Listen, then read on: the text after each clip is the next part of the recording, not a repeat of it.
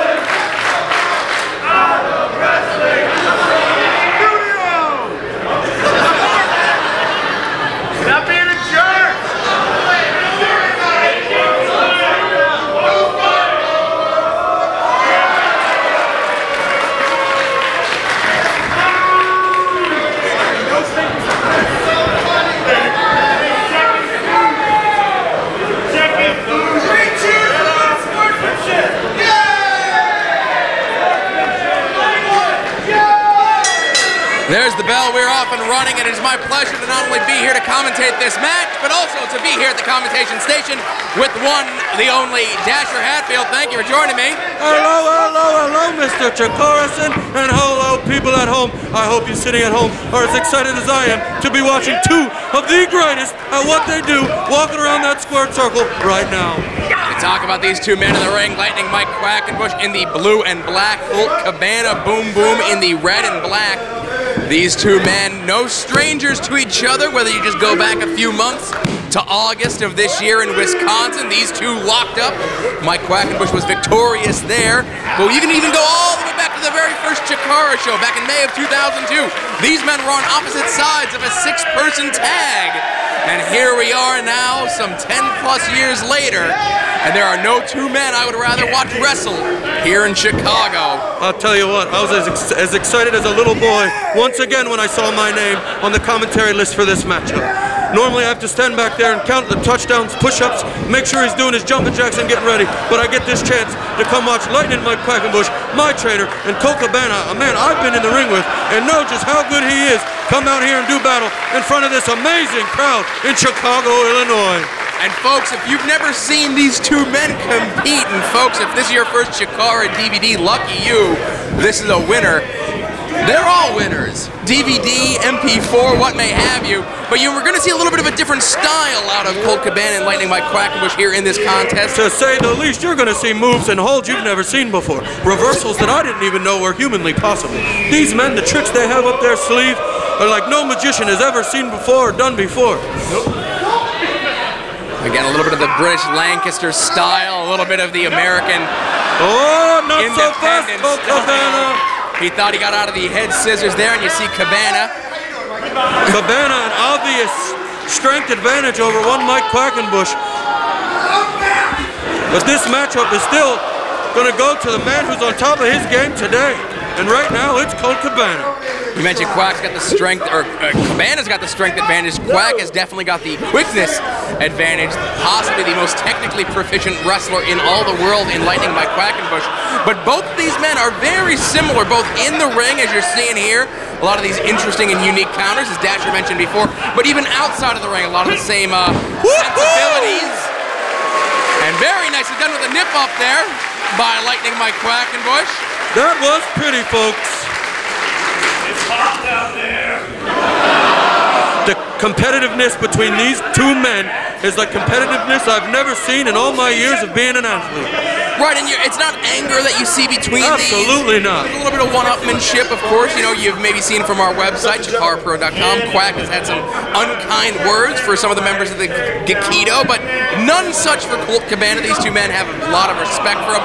As you see Quack there, kind of like sticking his chin out here, asking Cabana to hit him. I don't know what he's... Oh, and the crowd seems to think that Mike Quackenbush wants a little kiss. Oh, no! Quackenbush too smart. Arm wringer and a beauty. You know, I think that could be Cabana's downfall. I've never seen him give up the opportunity for a kiss. He's still looking for it. Don't tempt him with a good time, Leonard Chikarison. Quackenbush still has the hold there as Cabana mares him over. Great hand strength, grip, traction, whatever you want to call it by Cabana. And the double boots finally gets the wrist lock off, and Quackenbush is in a foot vice. And as you see there, Cabana holding onto his own legs, not only possibly to add some pressure to this, but also to keep his shoulders off the canvas. This would be a horrible way for this match to end. And you see Bryce That strength advantage from Colt Cabana. Quackenbush tried to pry those feet off. Not today, Mike Quackenbush. And you see Cabana doing his best not only to keep the hold, but also to keep his shoulders off the canvas. Bryce, his eye both on the mat to make sure Cabana is not in a pinning predicament, but also to make sure that Quackenbush does not give up. Oh, that didn't feel good. And you saw Quack trying to use some leverage there to try to rock Cabana back onto his shoulders in the hopes to get Cabana to release the hold. Instead, Cabana slaps his own thighs, muscular thighs at that, to put some pressure back on Quackenbush. Bryce right there, only two. What would you call this style here, Carson? Well, again, there's elements of the British Lancaster style. Quackenbush implements a lot of the Japanese and Mexican style. Cabana will be the first to tell you he is American tried and true. I'm sure he would call himself a Chicago pro, Chicago native, a bike rider, a taxpayer, a podcaster. A man of many hats, like yes, myself. Indeed. I have all kind of hats. I have a Reds hat and an Astros hat. I have a Rangers hat. I have a Throwbacks hat. No Cleveland hat? I have a Marlins hat because that's my team. I do have an Indians hat. Whoa! Fancy no! Into the pin! 1, 2, what? I can't even keep up with this, folks. These two men are truly amazing. Outstanding and phenomenal. And Dasher, you mentioned about the strength advantage of Cabana. I mentioned the quickness of Mike Quackenbush, and you saw it there. As soon as Quack was starting to get the ball rolling and getting momentum going in his way for this match, Cabana immediately got away from Quackenbush, went to the corner to stop that momentum. Very smart wrestling. Quackenbush knows exactly what happened there. He knew he had him, and then he didn't. Spins him around, takes him over by both wrists. Oh, there's that strength, but Quackenbush got him locked up. That's right, Cabana thought he had control of this one, but Quack had a death grip around those mammoth thighs of Cabana. Rolls him up, 1, 2. Oh, when he hangs on to the ankle, check that out, Carson. Oh! Business is starting to pick up. I was about to say, it looks like playtime's over here as Quack is just putting the torque on the ankle of Colt Cabana. Cabana trying to kick Quackenbush off, trying to keep his shoulders off the canvas. And now an innovative way to really add some pressure to that ankle. We haven't touched on this yet, Carson, but I wonder if having the home field advantage is going to come into play for one Colt Cabana today. These fans, standing ovation for the man, and all he had to do was make his way down the entrance. Hometown boy was more of a split crowd when we were in Wisconsin just 2.5, 3 months ago. But right here, Cabana is the favored son of Chicago. Both men seem to have a submission maneuver on. Quack gets his hand back. Bit of a figure four that Quackenbush had there, and continues the assault on the ankle of Colt Cabana. Does lightning Mike Quackenbush. I think Cabana needs to pull one of those tricks out of his hat, and he needs to do it quick, folks, or he's going to find himself on the losing end of this contest, and I know he's not going to be too happy about that one. And you see Cabana holding on to his own foot, hoping to alleviate, keep some of that pressure away. And it looked like Cabana might have been blowing in Quackenbush's ear. That is a unique way to get out of a hold. You know, I've always wondered in holds like that why a guy never does something like that, blow in their ear, give them a wet willy, or maybe tickle them. Sometimes you got to do whatever works, Shakara said, and that's for sure. And I've read the rule books, and nowhere in there does it say you cannot blow in the man's ear. Whoa! Oh! Quackenbush was lucky. I thought that was it. Irish whip, weave through. Got him by the head. And a suplex.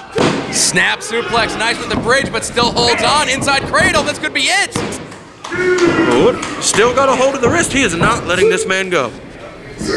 Of all the moves I thought we would see in this match, suplex was not one of them. Again, both these men know so many styles that they are so proficient in. And just like that, Cabana takes control of it. You see him trying to shake a little bit of the feeling back into the ankle, into the foot, and really putting the pressure. You know, he must know about the injury that Quackenbush had earlier this year, just this past March.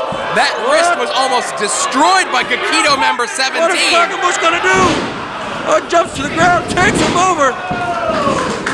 Seat belt and the pinning combination. Woohoo! Adam stacked up, folks. Thank you for following along. We're doing our best to keep up with the action, but sometimes you just gotta let the action speak for itself. Whoa! And that's it! Just like that, Cabana catches him with the weight advantage, and it's 1-1, folks. Mike Quackenbush won. Colt Cabana won.